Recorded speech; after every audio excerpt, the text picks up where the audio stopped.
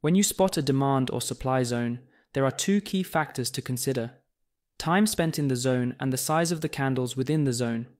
These factors indicate the strength of the zone and the involvement of financial institutions. For a demand zone to be robust, the market should move swiftly out of the zone, indicating significant institutional activity. Additionally, the candles within the zone should be large, suggesting substantial investments. Let's take a look at a trade example to understand this better. In this chart, you can see that the market didn't spend much time in the demand zone, and the upward move was rapid and strong, and the candle size was considerable.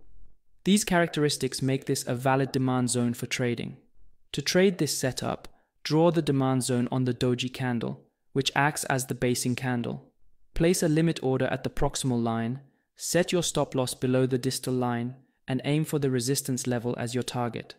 As you can observe, the market moved in our favor, hitting our target.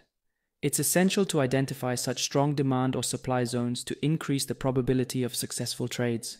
If you want to learn more, download our ebook. The link is in the bio.